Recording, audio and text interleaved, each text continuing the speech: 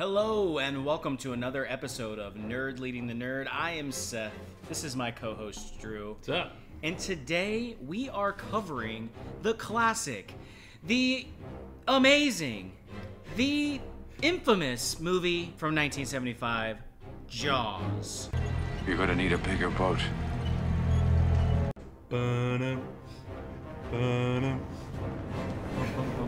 Okay, but before we do that, we are going to ask that you please hit the subscribe button. Yes. Leave us a comment. Let us know what you think. Hit the bell icon so you never miss an upload. Drew, I think I'm going to start this episode off by reading a brief synopsis of this movie for the folks at home, the one person watching this that may have not seen this movie ever. It could be some, it could be a few, yeah. To be fair, yeah. Yeah. So, here we go. When a killer shark unleashes chaos on a beach community off Cape Cod, it's up to a local sheriff, a marine biologist, and an old seafarer to hunt the beast down. Love it, dude.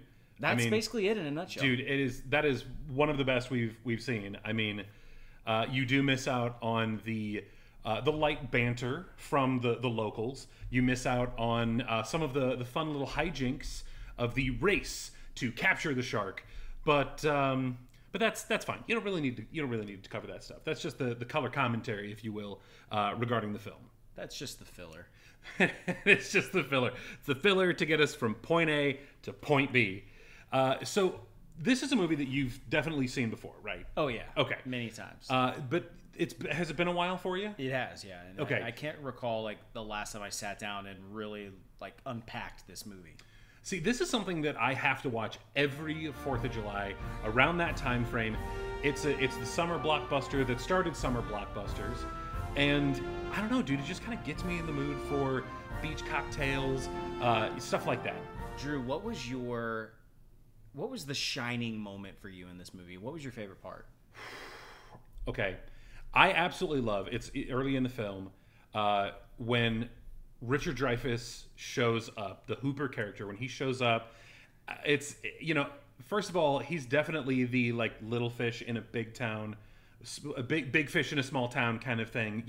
Like he gets off the boat and he's on the pier and he's standing there and there's just this giant in comparison guy.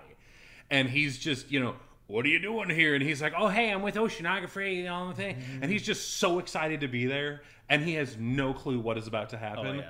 And I immediately fall for that character and just the guy that he balances being a nerd, but being an action hero as well. He's an action nerd. And I love that. I strive to be an action nerd of sorts. Yeah. So anything involving him, but especially that introduction where, Brody's just freaking out. He doesn't know what the hell's going on. And Hooper kind of comes in as like, don't worry, dude, we got this. Yeah. So I respect that. I appreciate that. What about you?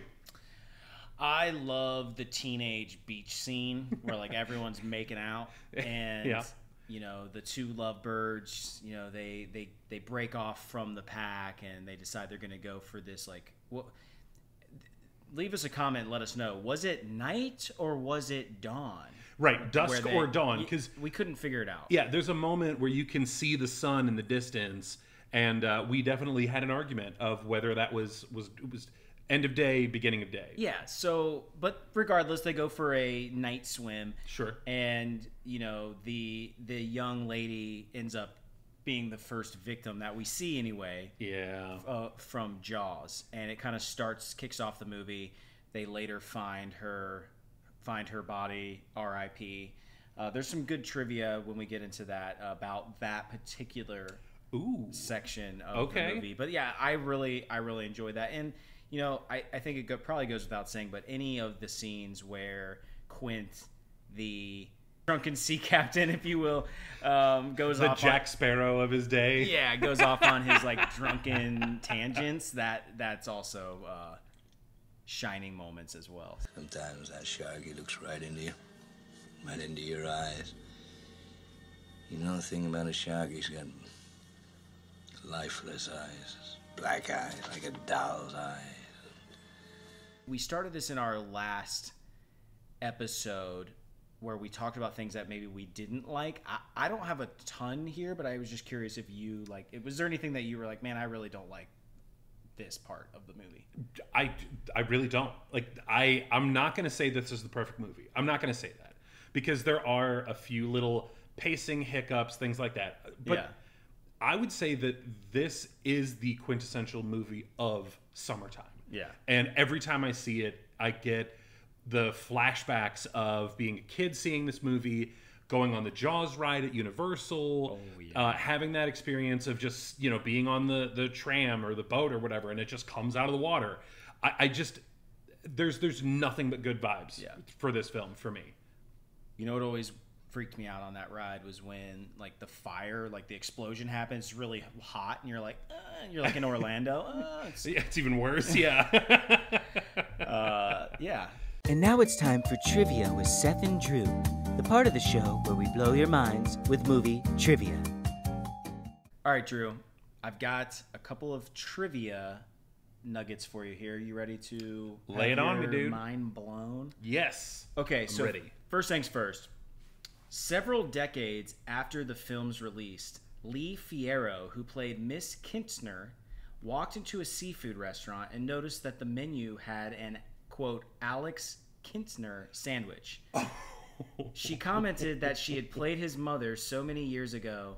The owner of the restaurant ran out to meet her, and he was none other than Jeffrey Voorhees, who had played her son. They had not seen each other since the original movie shoot. That's awesome. So was it his restaurant? It was his restaurant. Dude, that's where amazing. He named a burger after his former character in Jaws. Yeah, his own death scene, essentially. Making light of child shark murder.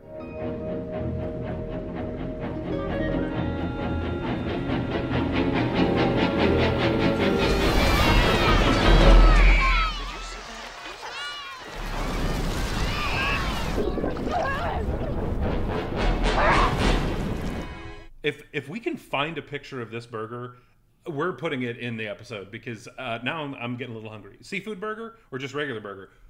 We'll have to find out. You'll know. Or not.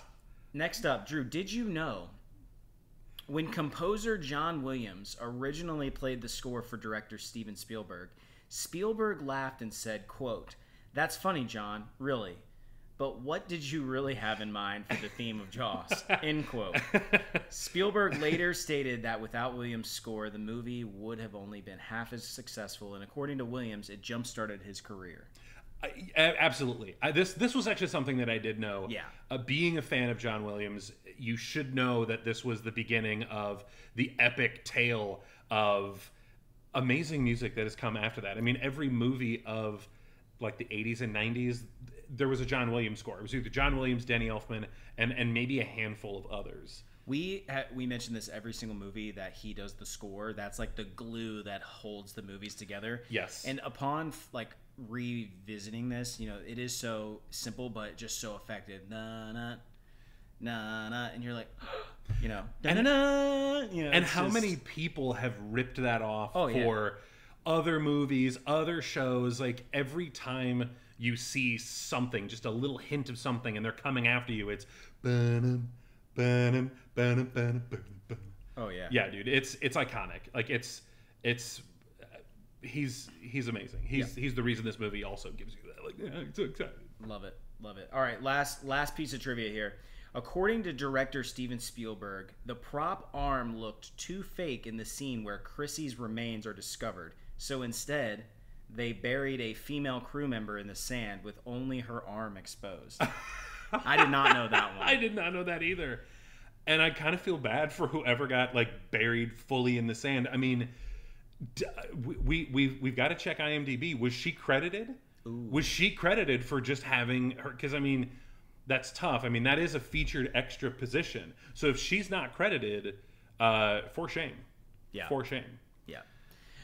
Well, that's it for trivia with Seth and Drew. Okay, so final thoughts on this. I know we're kind of cooking on this one. So takeaways. I mean, we both really like this movie. Let's put it in this light.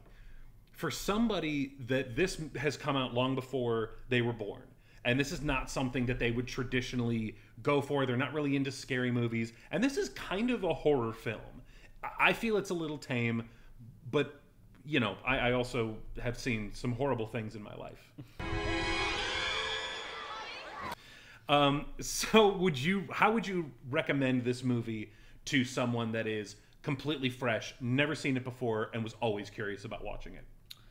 I would say the pacing is a little bit slow compared to modern standards. Yes. But there is nostalgia there. Yes. I don't think you have to have seen it before to just like feel the nostalgia, because I only say that because it's been referenced so many times in more modern movies and whatnot, and TV shows and like people, you know, it's kind of like when people wear band t-shirts of bands they don't know any songs from. You could wear a Jaws t-shirt and never have seen Jaws. It's like that iconic of like a movie poster. Yeah. So, yeah, I would say you got to watch it. It's like it's on the list of movies that you have to watch before you die. Yes, on the 100 movies to watch before you die. Jaws is there, and I believe Jaws inspired Shark Week. Oh yeah. I mean, there's no reason why this shouldn't be something that you watch. I would say there's a few gory scenes, a few bloody scenes. Blow up! Smile, you son of a...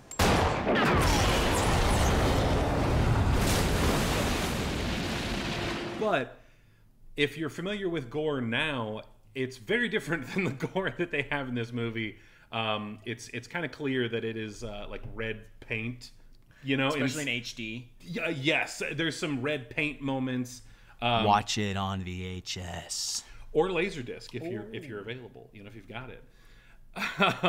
But no, I think this is definitely a must watch for absolutely anybody that's out there. So, what is your out of 5 rating? Off the cusp here, I'm gonna rate this a 4.7 out of 5. Okay, so my initial thought was 4.8, and I feel like I'm always one-upping you at least. That's all right. That's all right. But it's such a good movie. I would watch it again right now. Yes, right now. I mean, do you want to watch it again right now? We should watch it again right now. Yeah. So don't forget to like, comment, share, and subscribe. Hit the bell icon. Put your stuff down in the comments below. And don't forget to come back soon. Because we'll be waiting. And watching Jaws.